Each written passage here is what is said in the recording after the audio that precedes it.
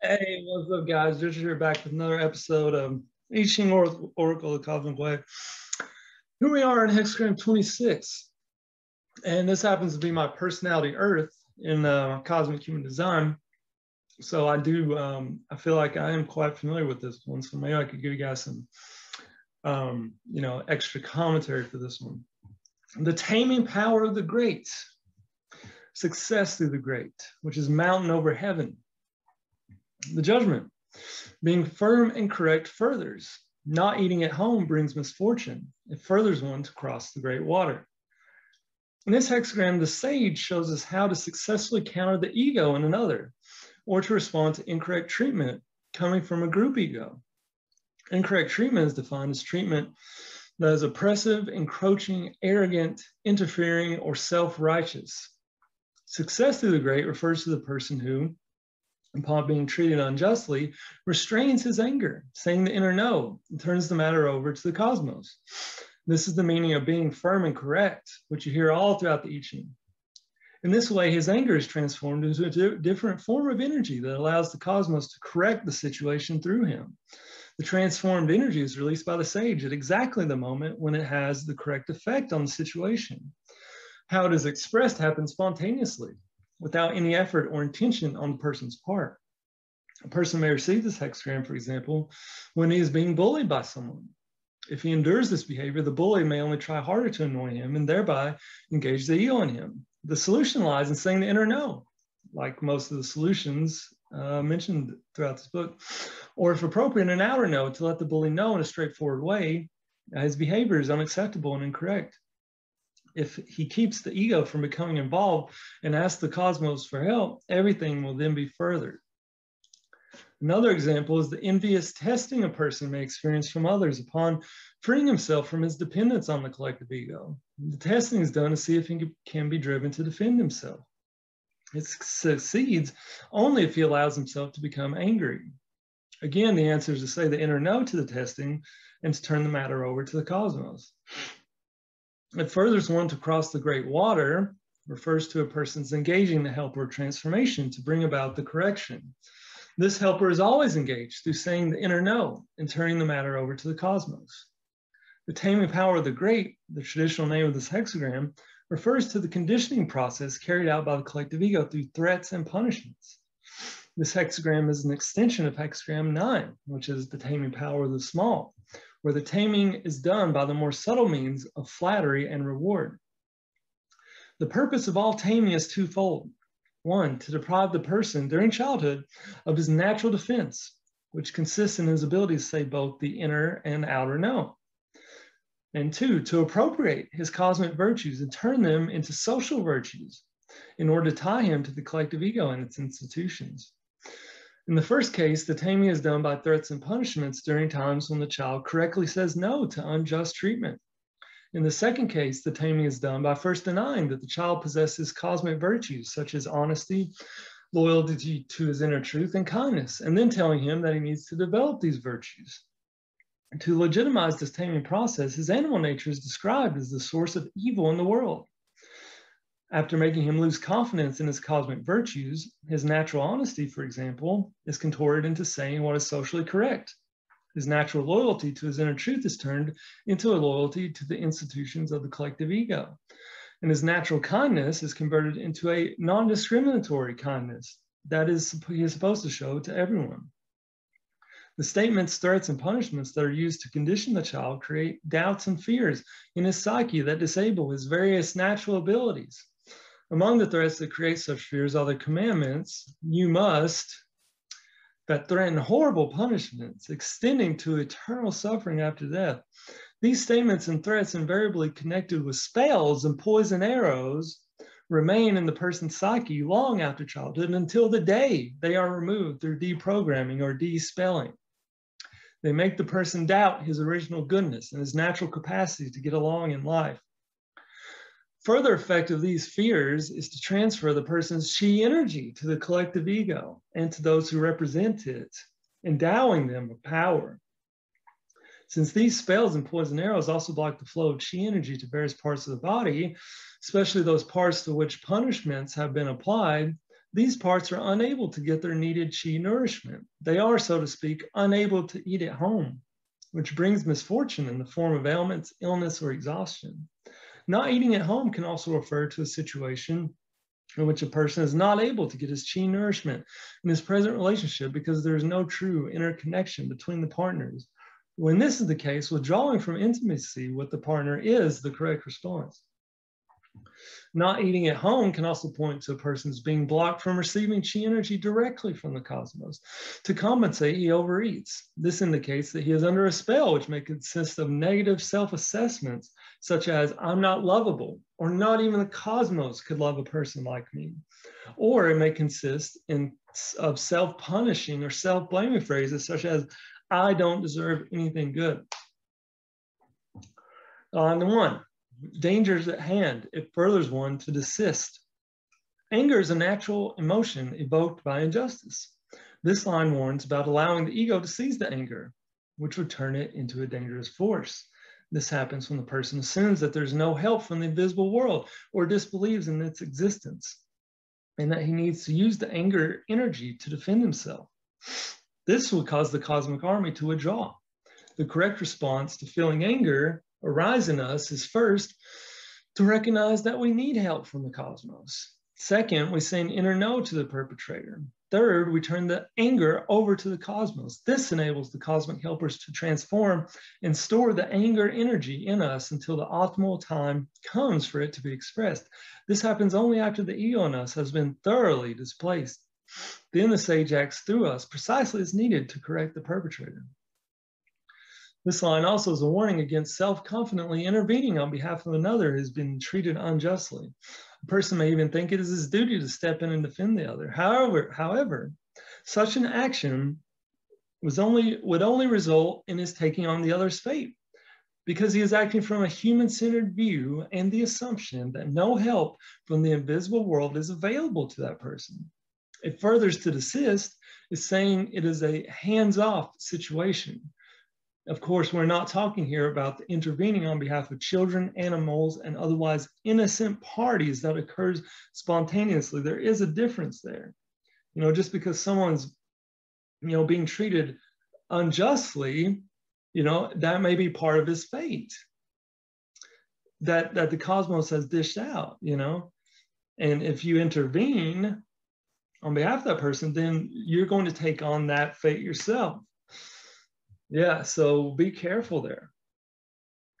The help given in a hands-off situation needs to be restricted to asking for help from the cosmos and from the sage that resides in the presence of both the offending person and the victim. And remember this, guys, the sage resides in the presence of every person and can be called upon in any situation to help.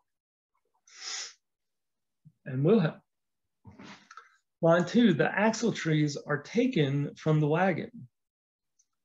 The wagon is a metaphor throughout the I Ching for the helpers and their activities in our lives. Here, however, the helpers are unable to move and fulfill their functions. The axle trees are a metaphor for a person's ability to see the sage as existing both for himself and for another. Through this ability, he calls upon the sage during times of difficulty, as mentioned in line 1. However, under the influence of the collective ego, a person is deprived of this knowledge and ability through being trained to see people as either good or evil. Through this conditioning, the axle trees, which are the stationary supports for the moving parts, the wheels, have been removed. That is to say, the cosmic principle of attraction, upon which the movement of the two wheels is based, has been violated, causing a fate. The one wheel in this metaphor is the person who can draw the other into regretting his deed by calling upon the sage in that person's presence. This line is saying that so long as people view others in terms of good or evil, their lives remain bound up in struggle and adversity. This line can also refer to a person who has been unjust to others and consequently is experiencing a fate. The line is saying that one must not interfere with that fate by dwelling on his unjust action, for that would involve one in his fate. So don't dwell on unjust actions. Line 2, a good horse that follows others, awareness of danger and being firmly correct furthers. Practice chariot driving and armed defense daily. It furthers one to have somewhere to go. All right, what does this one mean? A good horse that follows others is a reference to a domesticated horse, which has been trained to follow other horses and to adapt without resistance to what its master wishes. This metaphor obviously refers to training people to following the collective ego.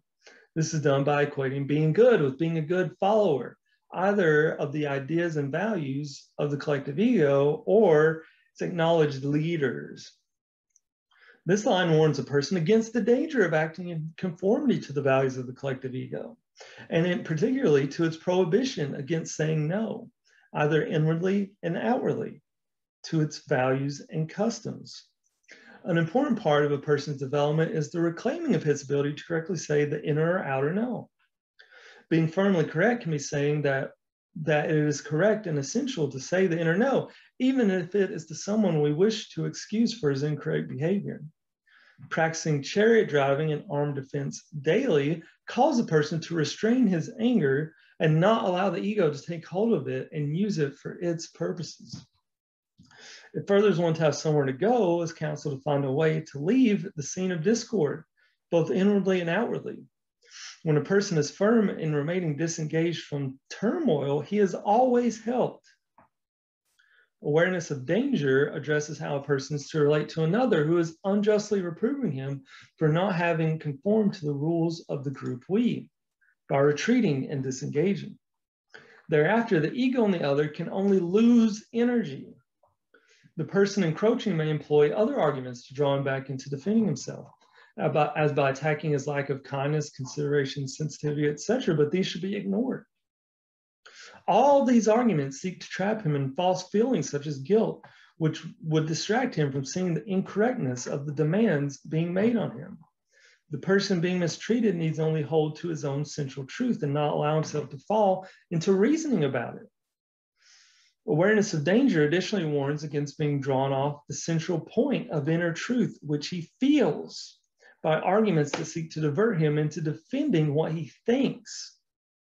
Practicing chariot driving in this instance means keeping his energy firmly directed towards that point. It furthers one to have somewhere to go in reference to this situation, means knowing when to stop. Once the person has secured his point, he needs to desist and go no further. When he has achieved success, of course, with the help of the helpers, it is important not to gloat, but instead allow the other to save face. This is done by not engaging the other's pride through self-righteousness. Line 4, the headboard of a young bull, great good fortune. The young bull is a metaphor for an inexperienced person whose anger presses to be released. The headboard is a metaphor for the restraint achieved by turning the anger over to the cosmos and its helpers so that it can come to expression in the correct way, at the correct time, and in the process break spells that are active in the situation.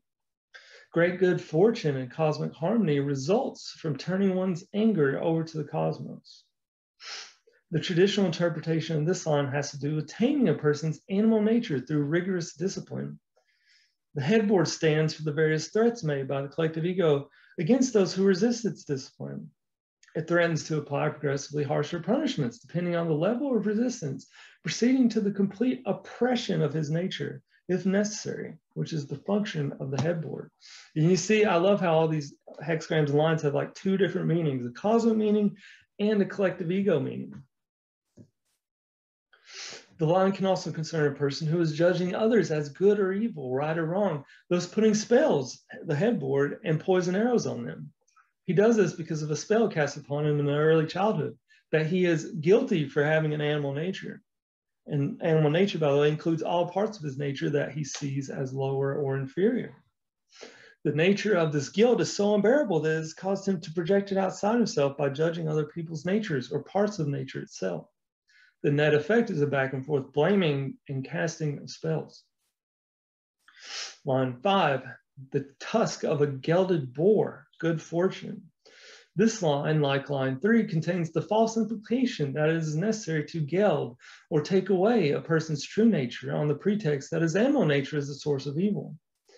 This idea gives rise to the kinds of discipline that aim to separate mind from body and thus produce the disembodied spiritual person. The disembodied spiritual person. Such divisions of a person's nature into spiritual and animal parts destroy his original wholeness, upon which his health and well-being are dependent. Receiving this line may indicate that a person's illness is due to this false separation and demonizing of the body. The belief that one's animal nature is lowly disables various senses that a person needs to complete his common sense.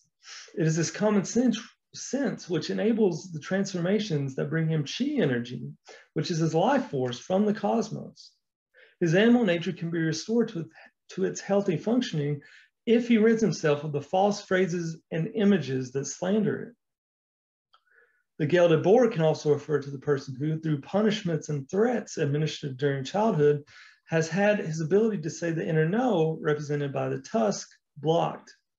By not being able to say the inner no to others, his natural defense system is disabled, so that he is constantly subjected to their encroachments.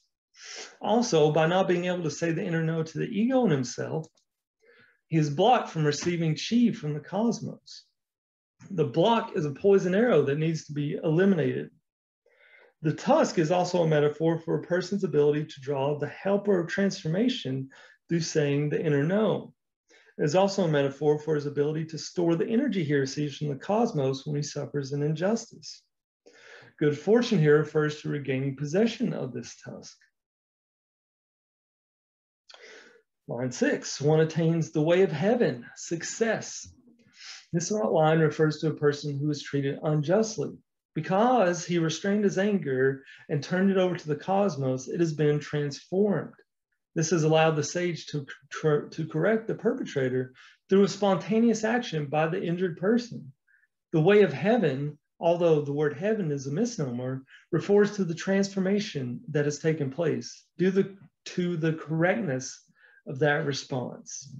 The way of heaven, turning your anger over to the cosmos. All right, guys, that's it for this one. Many more of these to come. Thanks for watching, and see you guys next time.